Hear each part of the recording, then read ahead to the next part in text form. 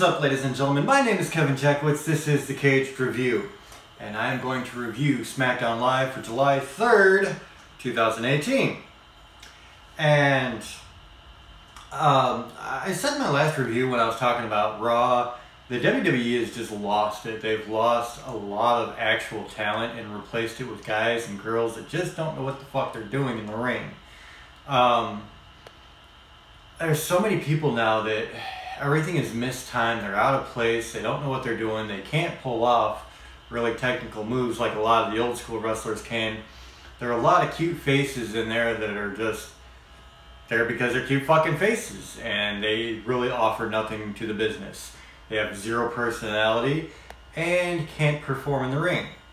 The writing has gone completely downhill. I don't give a shit what anybody says. You cannot go back 15 years and tell me that the product is just as good. It is gone downhill considerably. And of course, you know, they do a lot of things wrong. I'm saying all this because SmackDown, I think right now, is actually the highlight of WWE as far as like their main programming goes. And Raw has just completely lost it. But there are times when I actually enjoy SmackDown. They have a couple of terrific performers and a couple of people that have great personality.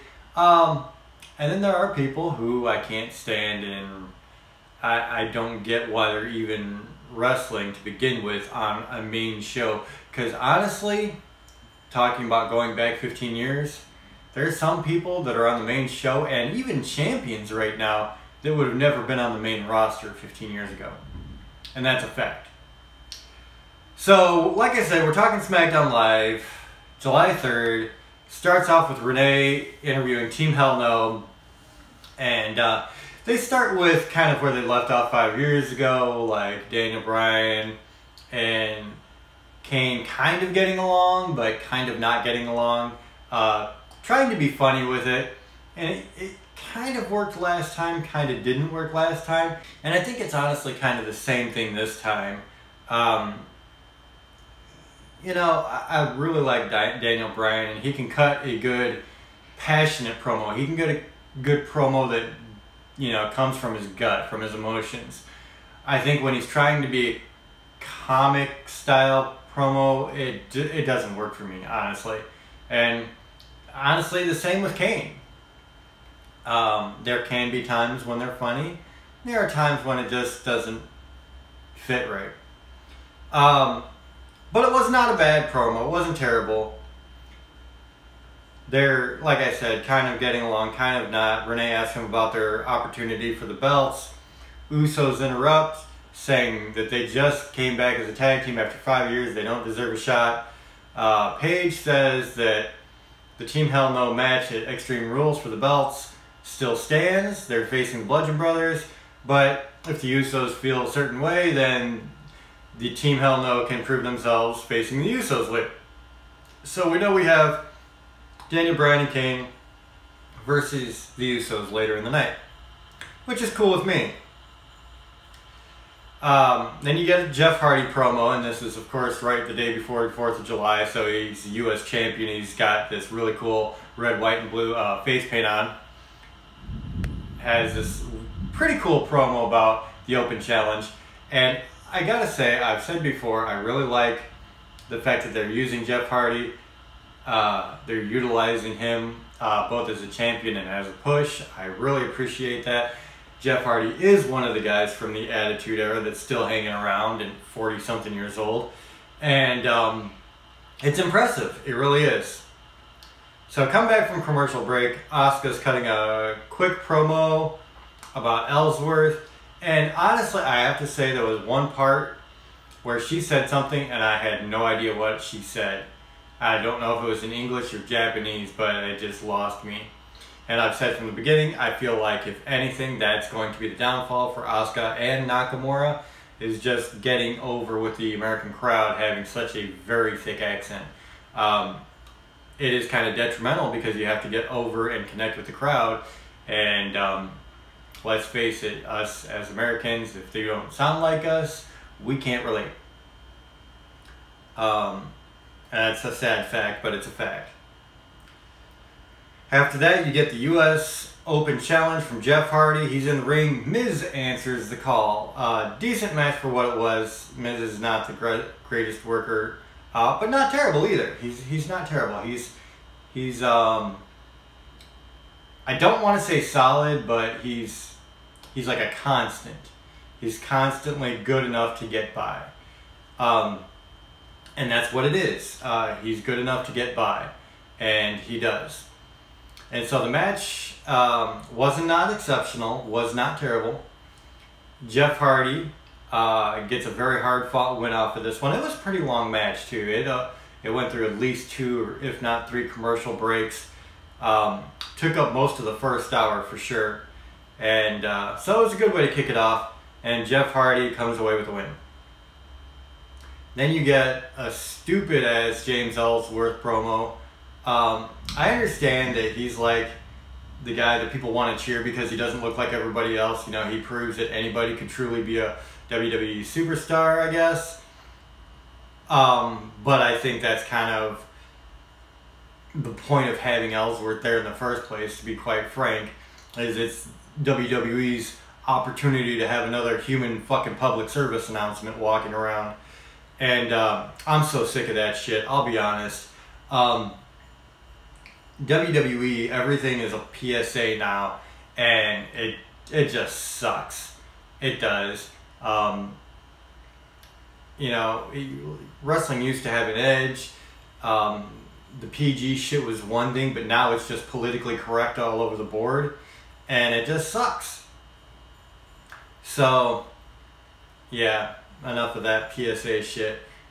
Then Byron Saxton is in the ring, talking about the New Day going to have a pancake eating contest for the 4th of July. Don't know how that connects, but whatever. So the New Day come out, and you got red, white, and blue pancakes, dyed pancakes. And they start eating, then Sanity's music hits. Sanity comes in the ring from behind and does a number on New Day, and that was that bit. It started out stupid, ended a little bit better. Asuka versus Ellsworth. This was predictable and boring.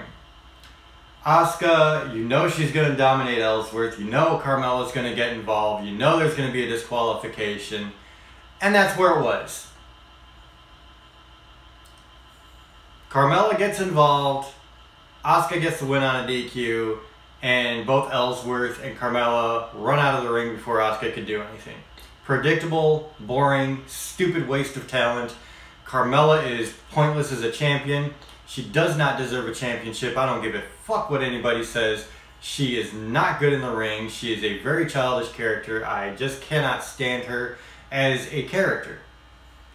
As a fan, I want to have a champion that can put on a decent match. As a fan, I want a character that is not stupid, childish, and so underdeveloped that you have to go for the cheap heel heat just by being annoying all the time. It's lazy writing at its best. So as a fan, I cannot stand this kind of shit. I just can't. This is one of the reasons why WWE has gone so far downhill. Sorry, but it's the truth.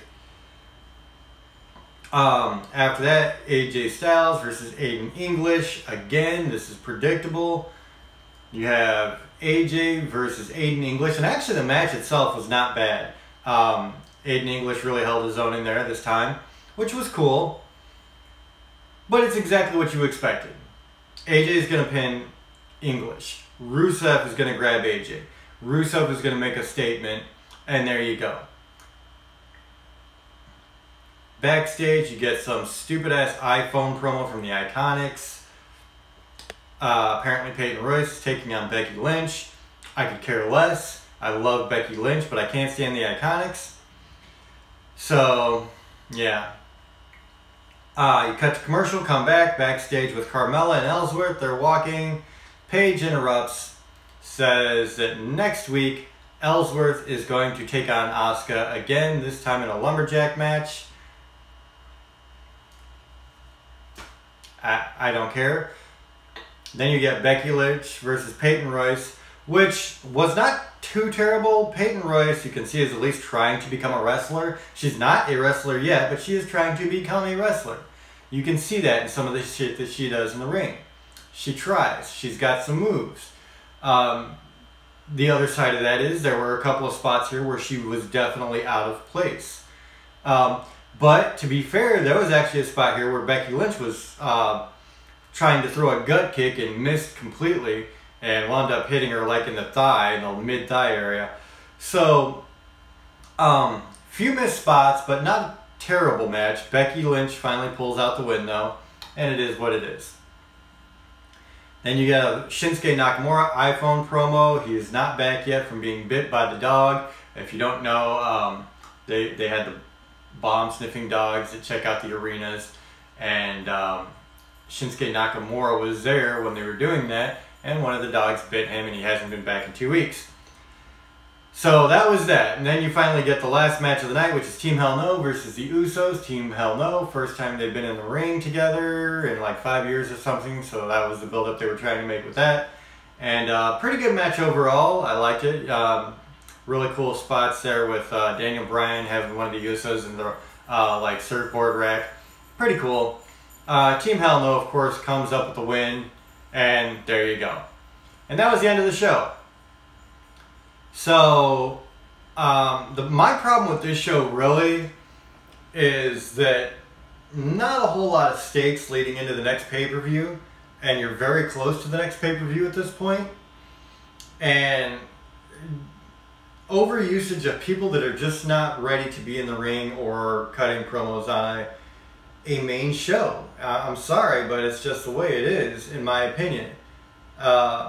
Like I said, they seem to have an utter lack of talent these days, and it really shows, and the shows really suffer for that. And when you get one or two people hurt, one or two people, good people hurt, your show has immediately gone downhill. The Ellsworth, Asuka, Carmella section, I couldn't stand. I couldn't care less about Becky Lynch and Peyton Royce. The Iconics are just annoying to me. Which is, again, that cheap, annoying heel heat. They can't have a good fucking heel character, somebody who can actually perform as a heel, so they just go for the cheap, annoying shit, and I hate that. So, I mean, this show, as far as I'm concerned, is a 1 out of 10. That's how I feel about it. I can't get this 2 hours back out of my life, so, yeah.